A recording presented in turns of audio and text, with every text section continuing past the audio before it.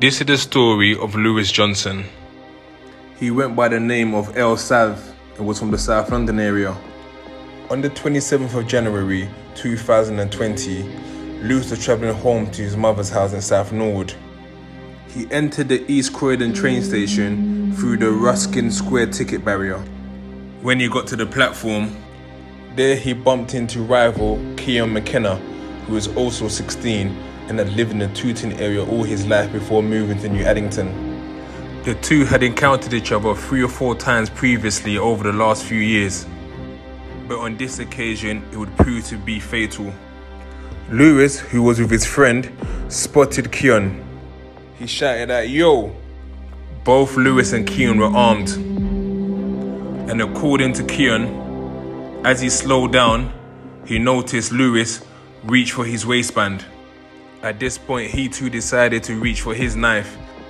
He stabbed Lewis in the chest before running out the station, which was captured by CCTV.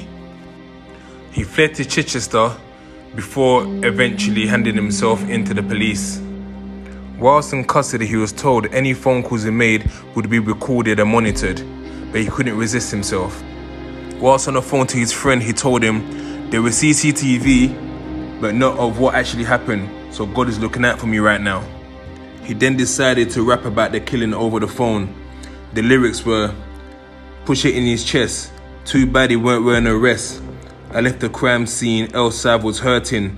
What do you know about lurking, blood purging? Shank them, push a metal in his chest like a surgeon." El Sav was 6 foot and now he's 6 feet deep. El Sav, his soul left his body.